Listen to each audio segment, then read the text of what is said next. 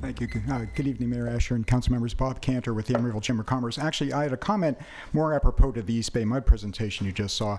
Councilmember West asked what the city is doing to reduce its water usage. It reminds me that we have a very active and well-respected green business program here in Alameda County, and many of our businesses are certified, and you have to go through a certification procedure to get it. You have to get recertified every 3 years. Our Chamber of Commerce is certified as a green business, and we also promote the program. The reason I mention that is there's a water usage component before you can qualify as a green business, and that component is monitored by East Bay Bud, by Mr. Harris, and I think his department does it. It requires you to they monitor your water usage. You have to have the aerators on your faucets, low flow, low flush toilets.